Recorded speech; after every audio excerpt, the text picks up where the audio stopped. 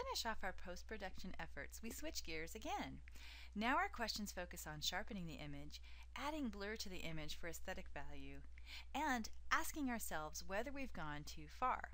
After all, our goal is to reveal the best in our images.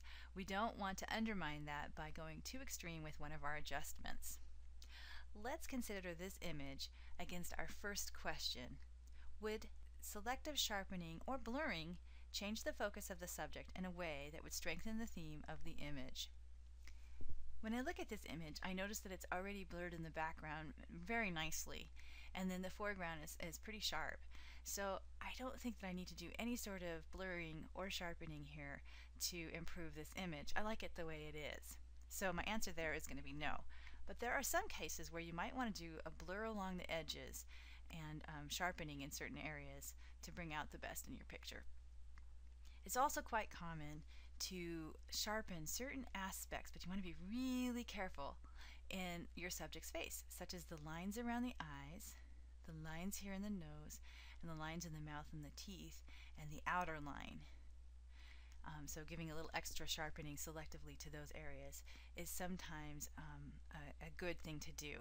But in this case, he's so sharp and I like the way he looks that I kind of don't want to undermine the overall image by going too far there, so I'm not going to do that. Okay, the next question I have is, do the edges of my subject have enough depth, and is the overall image as sharp as I like? To find out if the image is as sharp as I like, I really need to zoom in and look at it. And I want to look specifically in the parts I care about. And he looks like he's pretty good in terms of sharpness. Now this is taken with a snapshot camera, so you can see there's a lot of noise captured in there. But overall, it looks pretty good. All right.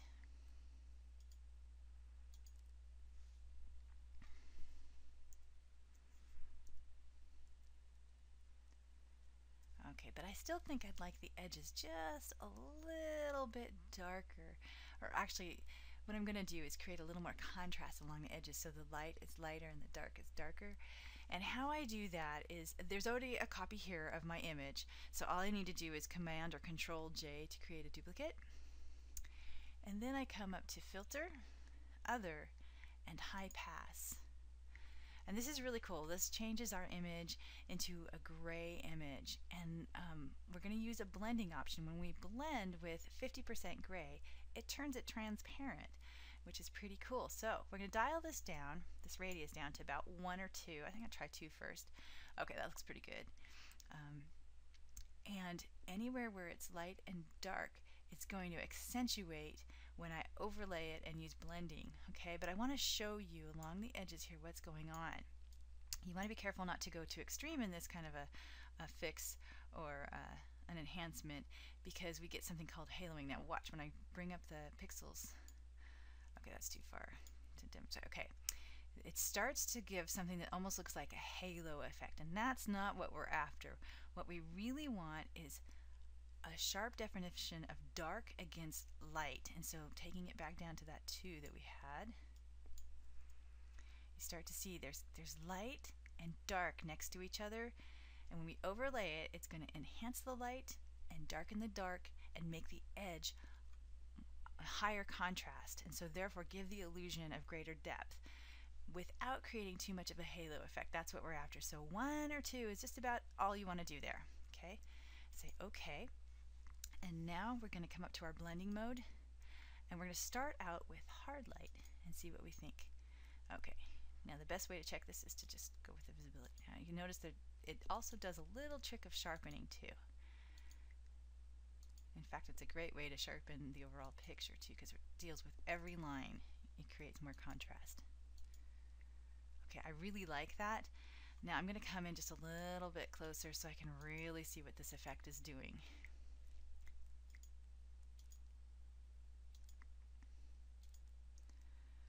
Okay, that's pretty cool. It does to everything. It's just looking a lot sharper along these edges, and that's what I want. It's just giving me greater depth. That looks pretty good. while it's closed, let me check these other blending options and see if I like them better. With overlay, soft light, and hard light. I think my favorite here might be overlay. Although hard light's pretty nice too. Overlay, like overlay the best. So those are the three options I would choose from. And those look pretty good to me, so. Okay. I feel like that is definitely given it the extra depth. It makes it feel like my subject is now standing out from the background just a tad more, and giving it greater depth and makes it feel a little more alive. So I like that, and I would accept that, that change. So finally, it comes down to, when looking at all the changes I've made, are they subtle contributions to the whole, or have I overdone it anywhere? Well, that's a good question, and when I get out to this point, it's really hard to tell. So my advice is to go and view the history. We're going to scroll all the way up to the original image, which wasn't bad, but just a snapshot. And then we're going to take a look at the very last change and see how we feel about it. And I think, wow, yep, that's exactly what I wanted. It definitely brings out the best in this picture. I really wanted to capture and really give front stage to his happy face here. And I really feel like I've done that, and I've given him the depth that makes him feel very alive, and just really captured that smile there without having these other colors come in and argue too much. So I feel very happy with all of the changes I've made. So I'm going to live with all of them. So I'm going to save this file, and then I'm going to eventually print it. Let's move on to our next image. Okay, so this is pretty sharp because of all of the other changes we've made already. But let's think about this again. Would selective sharpening or blurring change the focus of the subject in a way that would strengthen the theme? I don't think I want to blur anything, and I don't feel like I need to really sharpen much more any of this image. But let's go ahead and come on in and see if sharpening would somehow serve us. Before I sharpen anything, though, I want to make a layer that's this image with all the adjustments in it, all on its own layer. So I'm going to do Control Alt Shift E if you're on a PC, or Command Option Shift E if you're on a Mac, so that I can always back out. Let's go ahead and try Unsharp Mask here and see what I feel about changes on this particular image. Okay. With sharpening, like anything else, I'd recommend something really small. So let's maybe take this up to a radius of 2. And let's go up to 100%, just to see what we get here.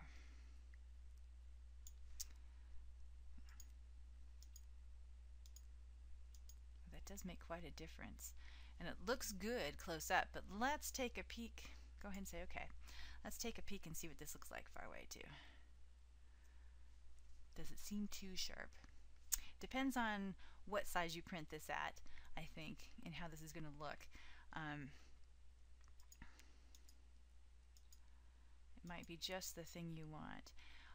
If you feel that this is too much, one of the things you can do is take down the opacity and just play around with this and see how much sharpening you really like for the image. It makes a difference on the form for which you show this picture too. So if it's small like this, and I mean it's small form factor, and it's on the web, say, you probably don't want to have such extreme sharpness. Okay, but if you're going to print out a nice big print of this, let's go ahead and view the actual pixel size here. That might be a really appropriate fix for this, making it quite a bit sharper. Okay, if this was actually this size when printed, you would want it to be as sharp as this. So it's one of those things about how you use your picture, how sharp you want it to be. Okay, let's back out of this just a little bit.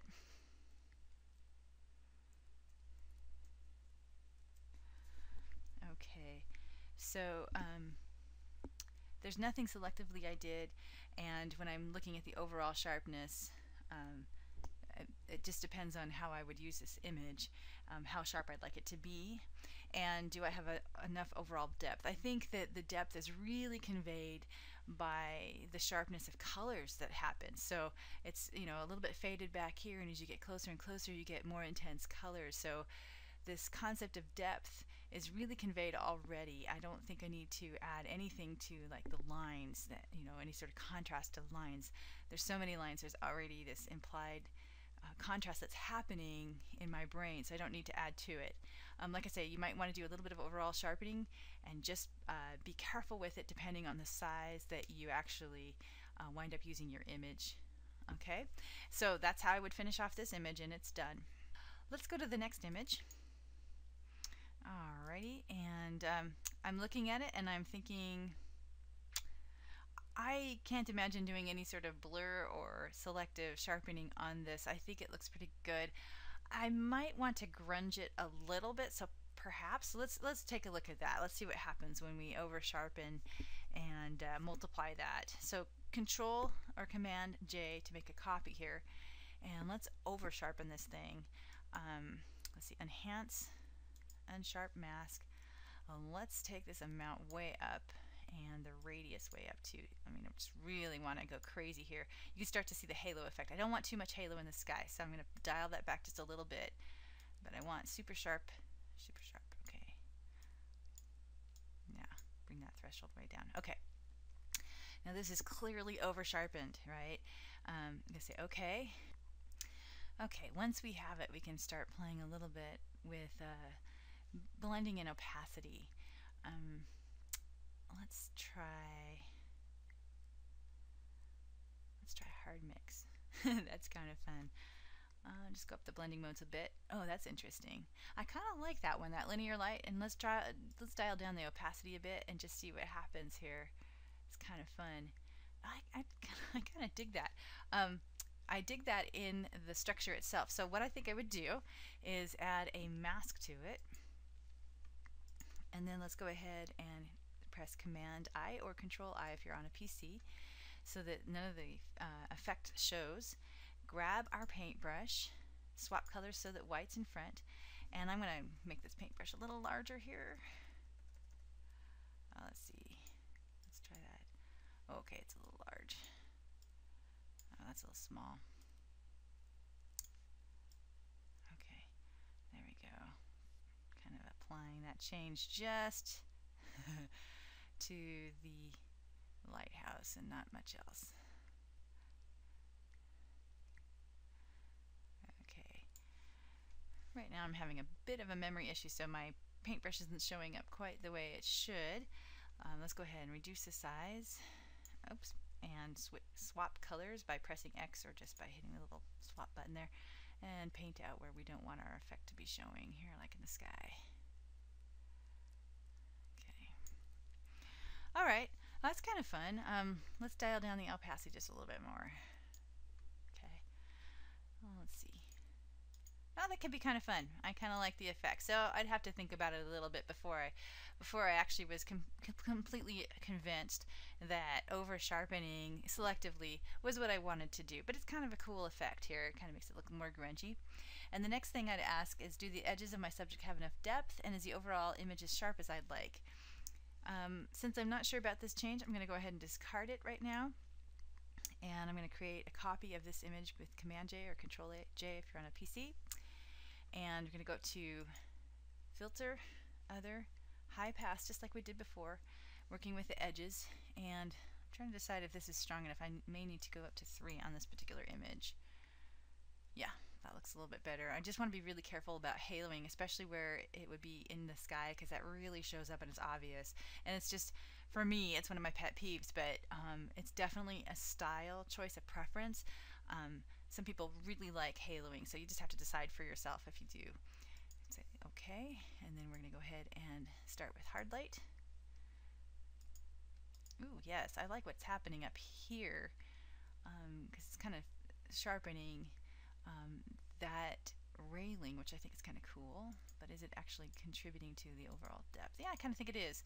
Right along the edges here is making it stand out more, so I kind of like this.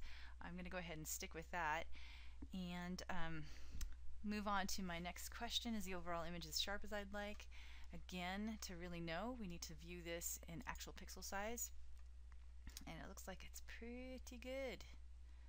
Yeah. All right. Control and your minus sign to zoom back out. Okay. And finally, are all the changes I've made subtle contributions to the whole, or have I overdone it anywhere? That is a good question. So let's go look at our history here.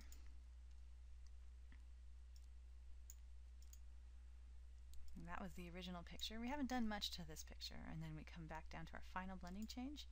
Oh yeah, I think it's contributed to it. That's nice.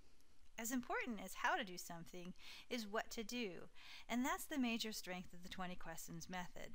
I hope you've enjoyed taking this start to finish journey with me, and wish you the very best in your own post-processing efforts. Thanks so much for watching.